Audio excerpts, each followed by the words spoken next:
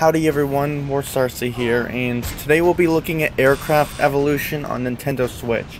Aircraft Evolution on Nintendo Switch is a 2D action flight game where you fight through 4 time periods spanning from the First World War all the way into the future across 40 different missions. You'll destroy everything from towers, factories, soldiers, tanks, blimps, other planes, and more between using your plane's machine gun and bombs. Near the beginning, I really wasn't much for using the machine gun, but when you upgrade it, it can be preferable even over using bombs. As for the bombs themselves, there are various bombs ranging from standard, carpet, napalm, and heavy bombs, which can be bought with money earned from missions or found from random drops in missions. As well as missiles, there is fuel, which replenishes your ability to boost, and repair kits that fix your plane mid-battle. As for the planes, there's a small selection of planes from each era, with new planes unlockable to purchase every 3 levels gained. Not only can you buy new planes, but you can upgrade your current one to give it a stronger chance in the later levels of that era.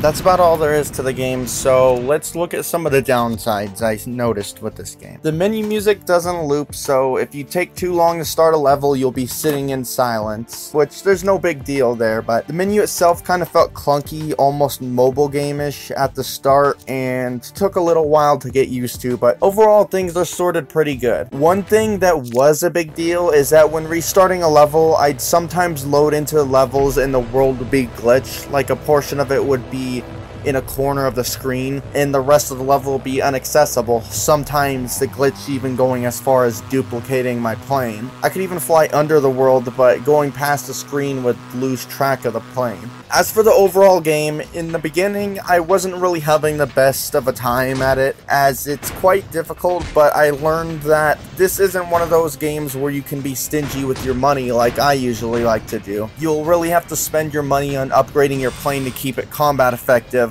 especially when you enter the next era, as you either want to upgrade that plane or save up and buy a plane from the next era, as of course with every new era comes new enemies, and further on into that era you get, the more enemies there'll be. The cool thing about that though is that you can go back to previous eras with a more modern plane and decimate your enemies of the past with futuristic weapons, which is so satisfying to do. So that's about it. So if you want this game yourself, it is available on the eShop for $10. I'd like to thank Sometimes You for sending me the review key. This is Satur in the Game Clips channel, and I'm out.